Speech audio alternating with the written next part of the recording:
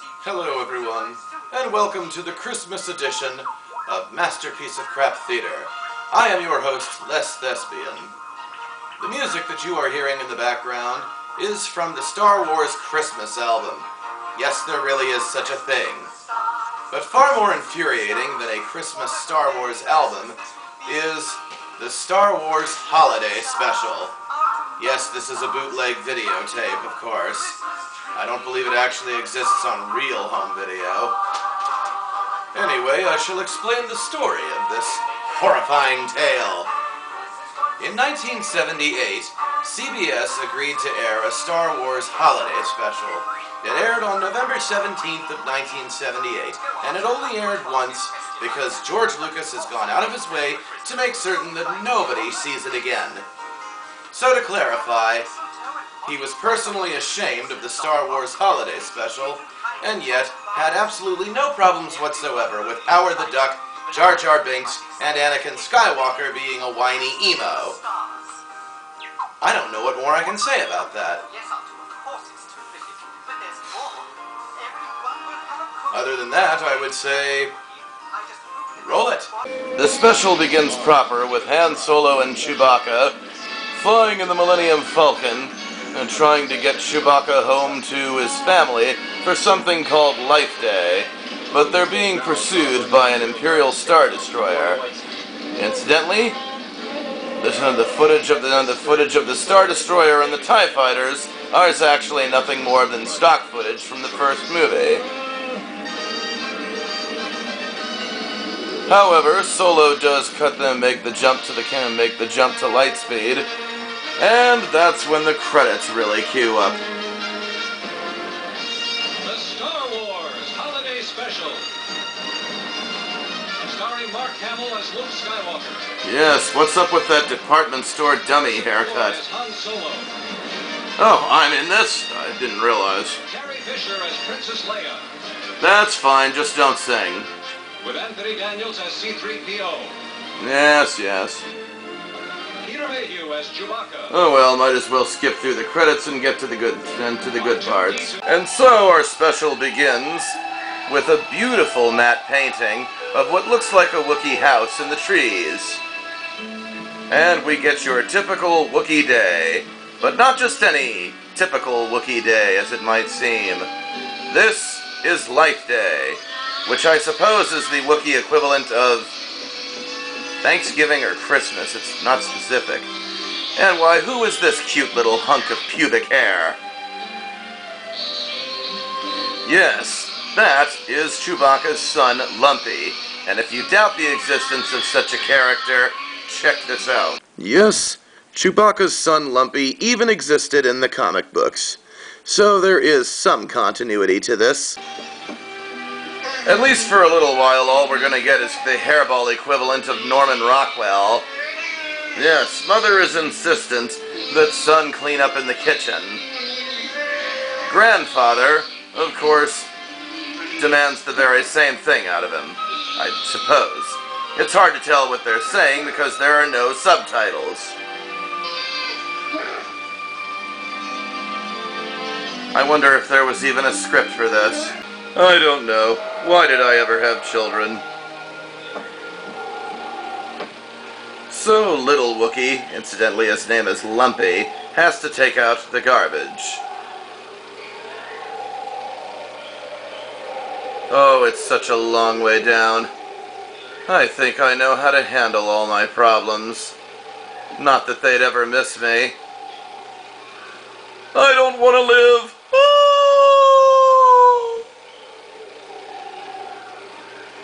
It's a good thing that this little Wookiee has good depth perception.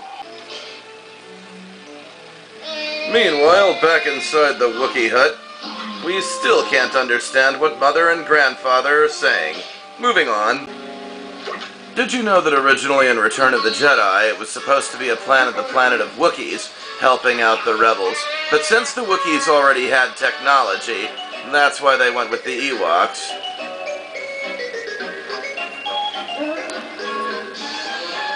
Apparently we are treated to some sort of circus act, I guess.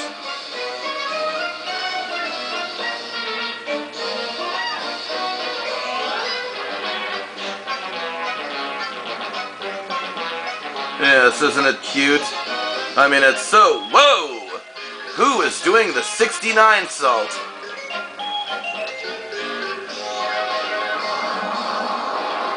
Who was doing the 69er salt there?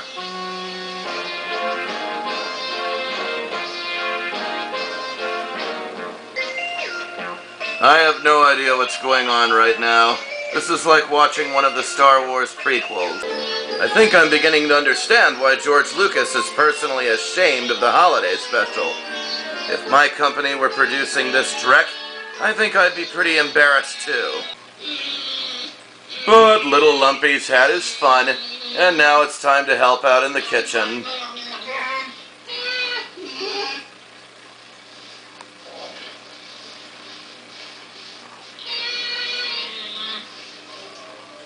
I guess you do have to pity this little Ewok. He never gets to have any fun. Bless his little furry heart.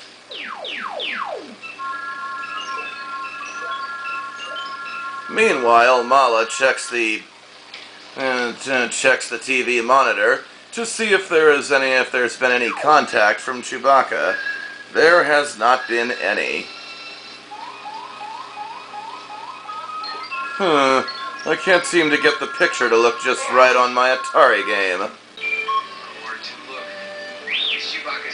Chewbacca's family then attempts to contact Luke and R2-D2, who are fixing an engine on an X-Wing fighter, I think. Where's Chewbacca? And where's the rest of my hair? Mark Hamill just made Corvette Summer at this time, in which he had longer hair than in Star Wars, so what gives? You're not allowed to talk to Luke. Only grown-ups are allowed to talk to Luke. Not now, R2.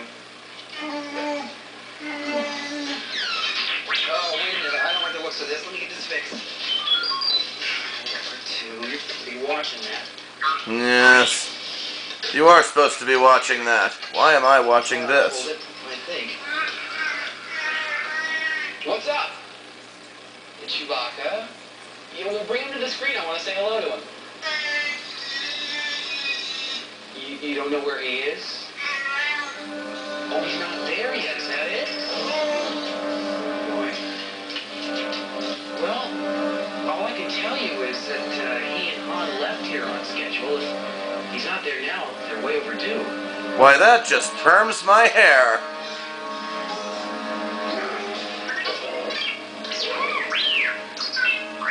Anyway, R2 is trying to alert Luke that the engine is smoking.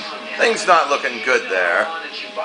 But Luke can't be distracted by that. Chopped off somewhere or been held up by an asteroid storm?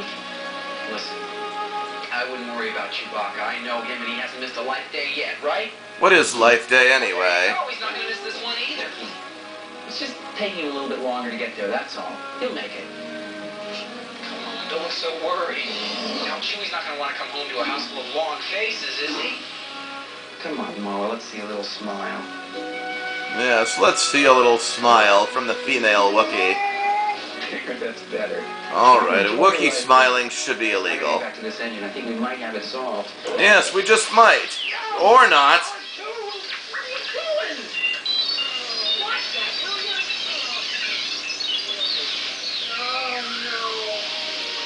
Hey, use the Force to fix it. No, forget it. No, I'm off duty. I've come to look around your... This, of course, is Art Carney playing the trader.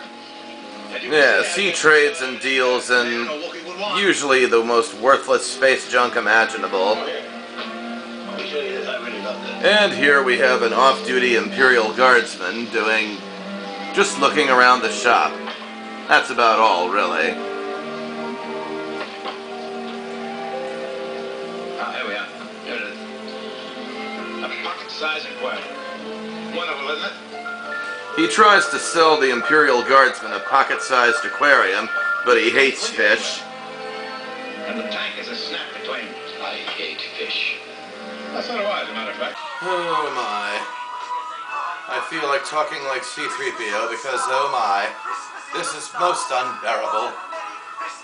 And I don't think it gets any better from there. continue. Why does this Imperial Patrolman remind me of Voldar from Santa Claus Conquers the Martians? He even has a mustache like Voldar. Seriously. I'm not even kidding, just look at the resemblance there. Mala calls Sundad, that's the traitor's name, using codes. Right, speaking in code to let her know that Chewie and Han are coming home soon. Oh yes, enjoy the one real scene with Darth Vader, that's all you're getting. Time for more important matters here. A cooking show starring... That's either Across from Rosie from the Jetsons, or it's the evil stepmother from Cinderella. Very hearty, nourishing dish, but it's very economical too. All those hungry mouths in your house will be going yummy yum on their tummy tum. If you just follow along with me as I prepare this popular favorite. Now, today, I'm going to be using the tenderest cut of the bamber, the loin. The loin is very tasty and serves four nicely. Of course, if you are Oh, Harvey Korman, why did you agree to this? Was the Carol Burnett show just cancelled and he had nothing better to do? Very tender. We just slice into bite-sized morsels. Apparently, a Wookiee believes slicing is chopping.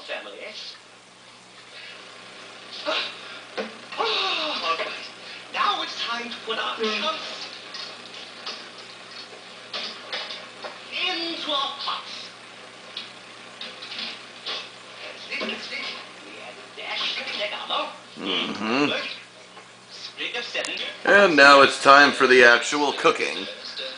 So it's stir, stir, stir, stir, and eventually whip, stir, stir, stir, whip, stir, stir, stir, whip, stir, stir. Blinking and beeping and flashing, they're flashing, and they're beeping. I can't stand it anymore. The blinking and beeping of Whip, stir, whip, stir, whip, whip, whip, stir. Ah! Having fun, all right? Dear Lord. We also have to beat. So, it's... Oh yes, apparently Harvey Korman grew another arm, just so they could beat along with the whipping and the stirring and the hipping and the hopping and the bipping and the bopping. Of course, a fourth hand would come along to block the sneezing. Makes perfect sense. So what happened is taste and see how it's going to go. It's a bit more sensible. And back to more of Han Solo and Chewbacca. And more stock footage from the first film.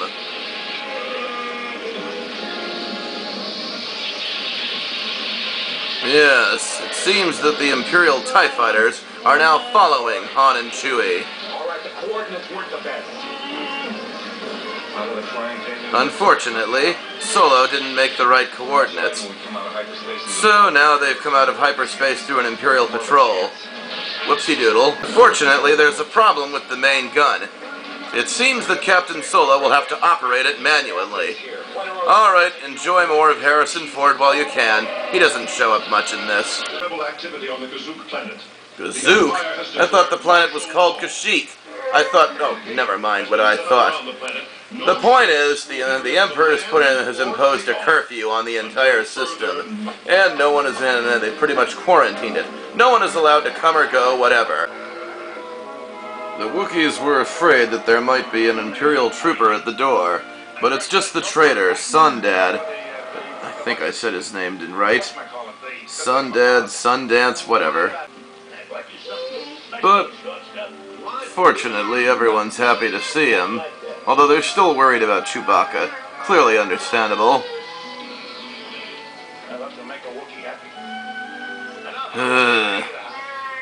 That was a lady? Wait, that's a fair.